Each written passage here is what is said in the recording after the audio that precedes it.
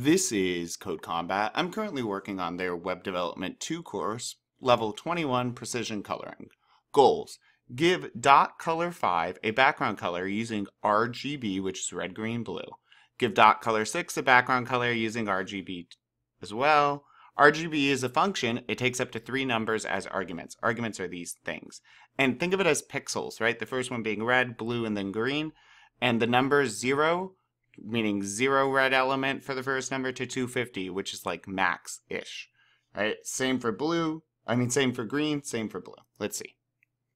What should we be doing?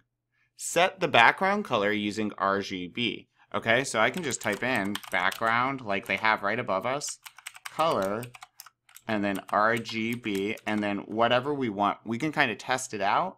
Let's see. I'm going to try 83, 0, and 155, semicolon. Oh, that must be purple. All right, and so I'm going to again now background hyphen color, okay, red, green, blue, RGB.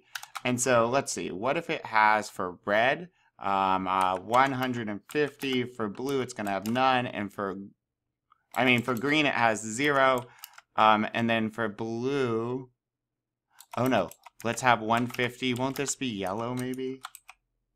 Oh, that's kind of ugly, but hey, it's a color. So that's really cool, and we can always color things like this. And it colors stuff with the class tag. So dot means class, right? So everything in between style and style is our CSS. We're coloring the stuff below it, the HTML, and we're using the dot color 6, and that means there's a class, yep, right there. Great, let's keep going.